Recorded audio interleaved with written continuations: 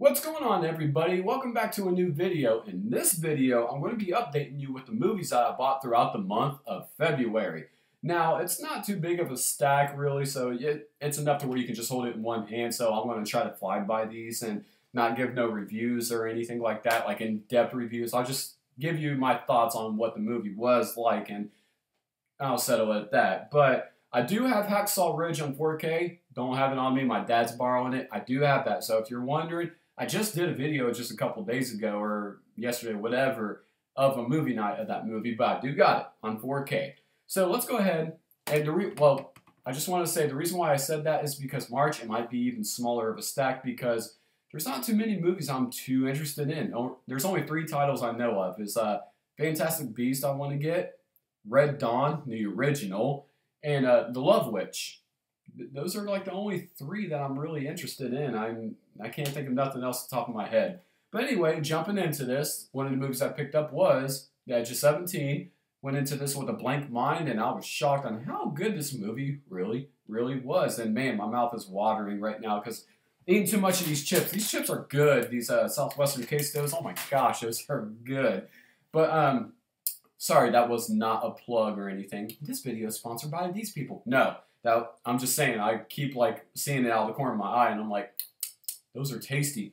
But anyway, this movie was actually really good. Check it out if you're into comedy. Okay, the next one I picked up, I did an unboxing of these, and you know where it's going by seeing the first one. I got Doug, the complete Nickelodeon series. Never got into Doug back then, but I heard the people that are a fan of Doug, they told me that there was another channel that played Doug, and it wasn't that good. The Nickelodeon series is the best, is what the fans tell me, and I can see where they're coming from. After watching these, I was like, okay, I've only watched a few with Tori. Okay, I can understand why everyone's liking this show. It's pretty good, and the other ones that I said you know where I'm going with is Are You Afraid of the Dark Season 1, 2, and 3. Now, my girlfriend never told me she was in Are You Afraid of the Dark. Nev Campbell, you know, just don't tell her that. Anyway, no. But Nev Campbell, oh, I've always had a crush on her. But anyway, I hear she's in season 3 somewhere, so I got to watch out for that. But it's taking forever. I love these shows and all that growing up, and now that I can finally have them back in my hands, I'm so happy. But it's taken me quite a few weeks to get through the first disc, and there's only like 6 episodes or 7 on the first disc, and I'm like, man, the time's going by too quick. I just can't get time to sit down and watch anything almost anymore without separating it. So same thing with American Horror Story.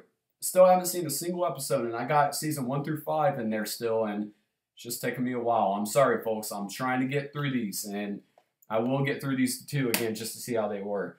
Okay, next one up. Now, I'm a fan of Quentin Tarantino, and I don't know why this took me this long to get into these 2 movies.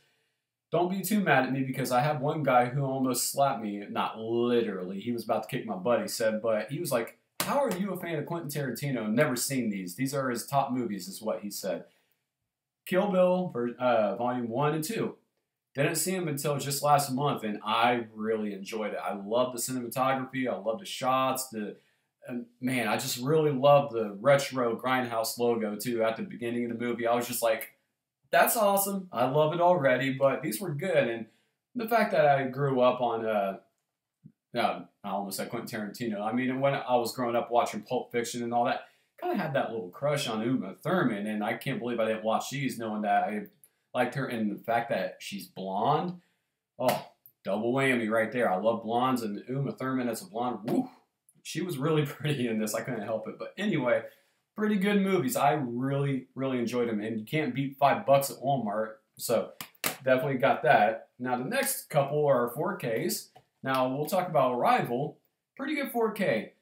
Not for a picture, though. You're not going to get the best picture ever when it comes to Arrival. So if you're looking into picture and not even sound for your 4K, just stick with the Blu-ray on this because Blu-ray looked just as good. It looked incredible, but the sound quality was really good on this. Like, your center speaker had a lot of action going on from this movie. Really good sound from this 4K. Good movie, too. Really interesting.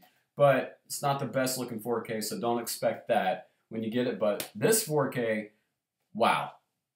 Wow. This 4K looked good, it sounded good, and the special features, I don't know, because I haven't had time to go through them, but I don't know if they're the same as the regular standard Blu-ray I got in there. But John Wick on 4K. Absolutely love this movie. It was one of my favorites of that year when it came out. Recent years, I should say. And Sicario. John Wick and Sicario, man, those are like some of my recent favorites. I really love these movies. And I haven't got a chance to see part 2, as I said, strictly on the time frame and all that. So I'm trying my best to get to the theater and see it before it's taken out and transferred to discs. But I'm trying my best. Now, on to the last one. Oh, one of my recent pride and joys I got. The 3D Steelbook of Doctor Strange. I did an unboxing of this. I love the Steelbook. And the reason why it's one of my pride and joy recent ones is because I can't believe people on eBay. They're trying to charge like, I seen one guy charge $100 for this, trying to charge that. No wonder it's not selling and it's backwards. But I can't believe some of the people are charging $60 and getting away with it. And I've seen them sell at $60. I'm like, this is not worth $60. I only paid like, I think it was $30 for it. And I don't get it. But the fact that people are buying them so quick and selling them that quick, and I'm like, they must be that hard to find, I guess. I don't know, but I'm glad to have it in my collection because the 3D was mind-blowing on this. I was just having a fun time watching this in 3D. So, plus it was a good movie too. And the sound, I think, there it goes backwards again. Sorry. But I think that sound was really amazing. Like, I love the storyline, don't get me wrong and all, but the sound quality to this movie, man, it was spectacular. That is what shined from this movie, was that sound. I love the effects and all, but that sound, hence my name, Surround Sound Freak. I just can't help it. When I sit down and watch a movie, I love to, like, you know, dissect the sound, and I just can't help it. So those are the movies I picked up throughout the month of February. What did you pick up, and what movies are you looking forward to getting in March? If you're too shy to make a video response on YouTube, I can understand that, but feel free to send a picture to my Facebook, Twitter, whatever, on one of my social media accounts. It's always in the description below. Stay in contact with me. I like to hear what you're getting because I love watching what people get, and I don't know why, because movies are always a gateway to like happiness, it seems, for a lot of people, to where they can sit down from a crappy day, watch a movie, and be happy. And I'm one of those people. I love watching movies, all types. I love horror mostly, but, you know, I didn't pick up no horror this month, so I'm going to try to get some more next month and get into the old school horror of the ones I don't got. Maybe some Texas Chainsaw Massacre. I don't know. We'll see how that goes. But stay tuned for some more videos coming up in the future. I'll see you guys in that video. You guys have a good day.